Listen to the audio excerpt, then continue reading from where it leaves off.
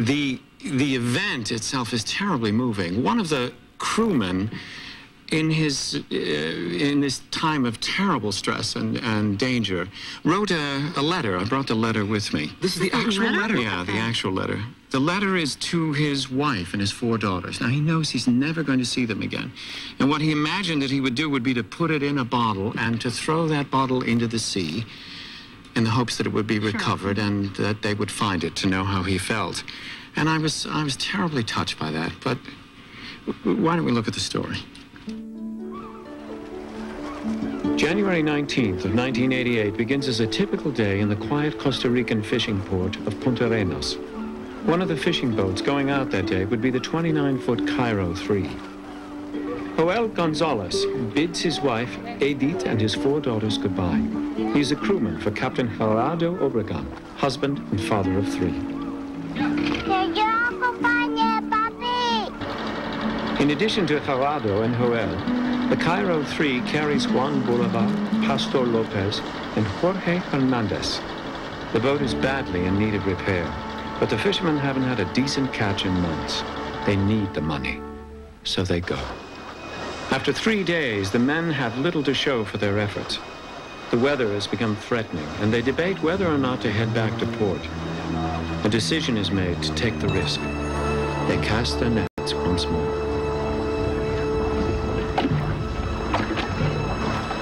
In the dead of night, Joel is at the helm when the Cairo 3 is hit by a sudden squall. It is the dreaded north wind called El Norte. Soon 30-foot waves and hurricane winds pound at the tiny boat. Joel and the others struggle against the brutal beating. The radio is out, the engine dead, and they try to salvage what they can. For 3 weeks, the men fight the storm, bailing around the clock. Their food runs out after 3 days. They hardly sleep, and all the while El Norte pushes them farther and farther from home. In Punta Arenas, the wives waited, watched, and hoped. All of the fishing fleet had made it safely back to port, all but the Cairo 3. Edith Gonzalez and Lydia Obregon, the captain's wife, ask the returned fishing crews if they have seen any sign of their men. Several days later, the Coast Guard promises to begin a search for the overdue Cairo 3. Edith and Lydia's hopes are buoyed. The entire town shares the hopes of the women when a search plane returns to the Punta Arenas airstrip. The people press the pilot for news, but he's seen nothing and he will not go back out again. It's too risky, he says. 800 miles from shore, the Cairo 3 is lost and adrift. The crew is alive but exhausted and desperate. They have begun to argue and bicker, but Gerardo, the captain, makes them see their only hope is to clear their minds and focus on survival. They cannot count on any outside help. They are alone. They establish a precise routine, dividing the labor equally. The boat is leaking badly, so they bail constantly in 4-hour shifts. Joel spends most of his time fishing. Jorge kills and cleans. Juan is trusted to cut the catch into 5 exact, equal pieces, no matter how small. In Punta Arenas, Joel had absent-mindedly tossed a lighter into his suitcase. It is now their only source of fire. The ship's gas tank is turned into a crude hibachi in which they cook their stew of fish and seawater. To have wood for the fire, the men must begin to tear the cabin apart. Every board becomes precious. Meanwhile, sharks almost constantly menace the boat, like buzzards.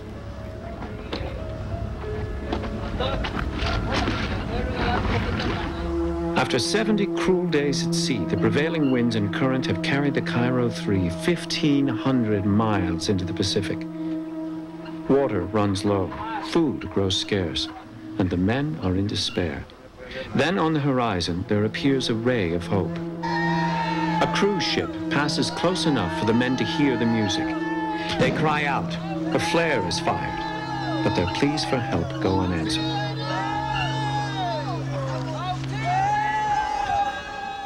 With the Cairo 3 now gone for more than 80 days, Edith and Lydia begin to wonder if they and their children will ever see their men again.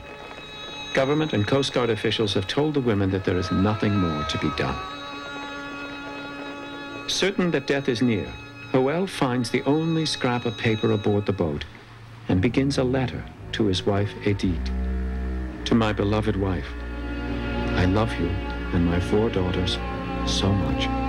God is making things difficult and our strength is ending very quickly.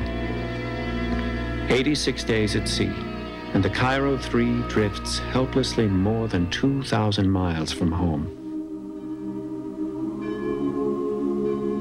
In Punta Arenas, Edith Gonzalez refuses to give up hope. She prays each day that her beloved Joel will be delivered safely back.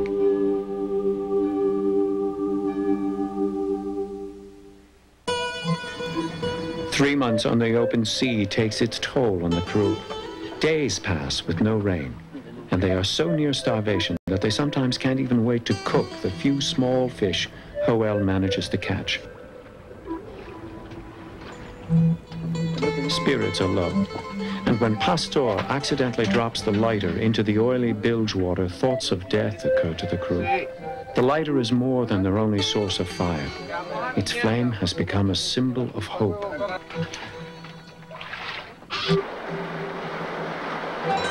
Joel still reaches across the empty sea to his wife. He keeps his letter in a bottle, which he plans to cast into the water during his last moments of life. Edith, he writes, don't spend the rest of your life suffering and wondering what happened to me. Be courageous and try to overcome life's hardships, since from the time of our birth, we know we are going to die sooner or later.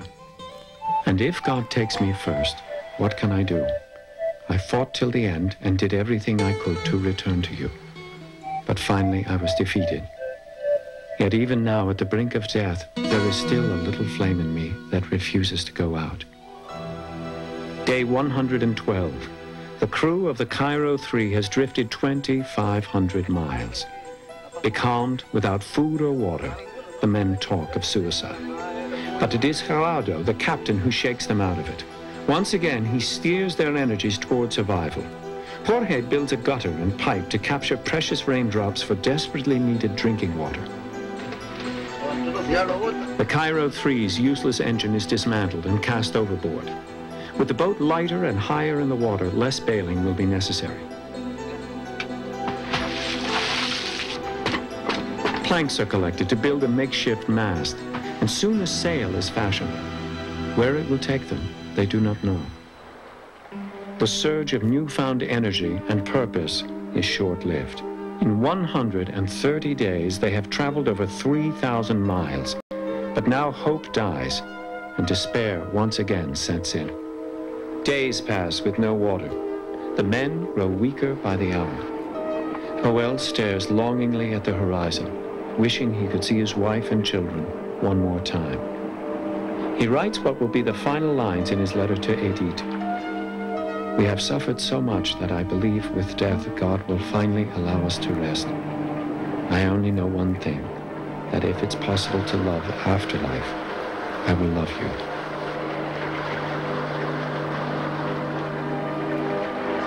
Day 135. All hope is lost. Each man has saved clean clothes to die in. They wear them now. They have given up. But just as they accept their fate, hope returns once again in the form of rain, fresh water to drink. Again, Joel and the others go back to their simple routine, fishing, eating, bailing, and hoping. On June 15th, 1988, the Cairo 3 has been at sea for 144 days. They are 700 miles from Honolulu, 4,000 miles from home, when Joel sees something on the horizon. It is the Japanese fishing boat, Kinei Maru. This is the actual, real-life videotape taken by a Japanese sailor of the Cairo 3 and her crew as they were discovered and rescued after a record-setting 144-day survival ordeal at sea. Though the Japanese didn't understand Spanish, the moment needed no translation. The rescue the men had dreamed of, prayed for, and given up hope of ever happening was now a reality. Their survival was a miracle at sea.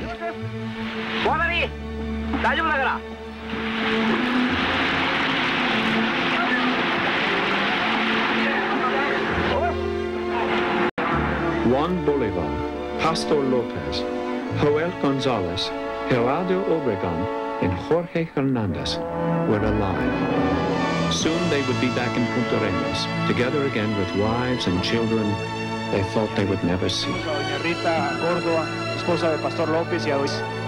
Luego de ese drama, luego de esa tristeza donde se creía que tal vez nunca volvería. The survivors are hailed as heroes. They are the pride of Costa Rica, simple, humble fishermen who had faced the ultimate test and won. On the night of his return, Joel reads to Edith what he thought would be his last love letter to his wife. I don't know how much life remains in me, Edith. I pray with all my will to be reunited with you. You and my daughters are everything. I love you without limits. I can't accept reality, but that's the way the end is. I don't regret what I have had in life, because it was the best. A great woman, beautiful children, and a wonderful mother. I love you, Edith. I love you.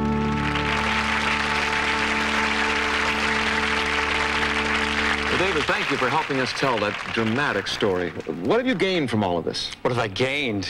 Gee, I don't know. I think I'm reminded once again that human beings in their last moments, in their moments of extremis, look to love as a source of strength.